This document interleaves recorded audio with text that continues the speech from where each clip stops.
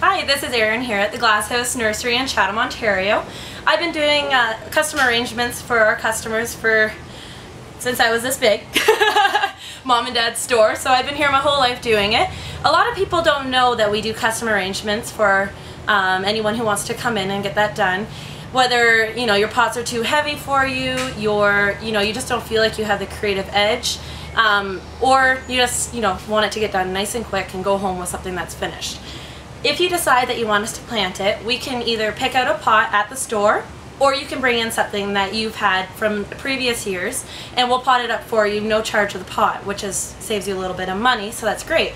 I have a great example here. Mary Lou came in this morning and asked me if I could help her with her arrangement. She'd prefer for me to pot it up, so I'm going to do that for her.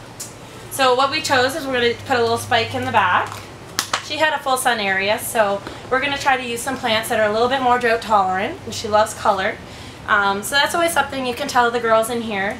What do you want? Do you want height? Do you want color? Do you need full sun? Drought tolerant? We'll work with the conditions that you have for your garden. So we're going to throw in some geraniums in there. They're really good for adding bold color into your arrangements. They're great too for the amount of foliage that they give your pot. It just fills them up a little bit. What I just did on the bottom of it is I messed up the roots a little bit. When plants are growing in a confined space in the small pots that we have here, they tend to become root bound. And if you don't disrupt the roots before you pot them into a new pot, they will continue to grow in that pattern and they won't be able to absorb all the nutrients in the soil. So you just want to pull it so that you change the pattern that the roots are going to be growing in.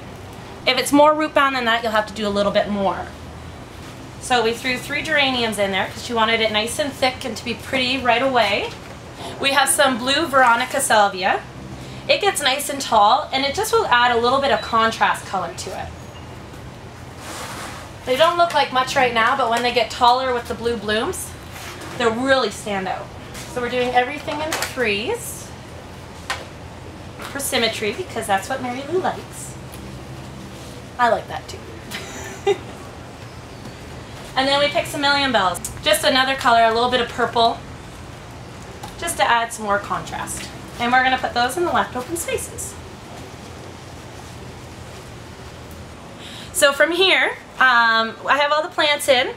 Next time I'm going to go and show Mary Lou this. Hopefully she loves it. If she had anything that she wanted changed, I'd be more than happy to throw in a different color for her.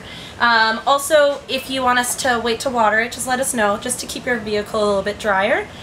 Something I didn't mention, I did put slow release fertilizer in the soil before I started to plant, just to make sure that the plants are still getting fertilized once they are brought home, because at the Glasshouse we like to fertilize every single day in our regular watering routine. So it just helps keep up the bloom that you see that's in the greenhouse right now. And then all that's left to do is I'll add up the plants that I put in it, a little bit for soil, and that's it. Have a great day, guys.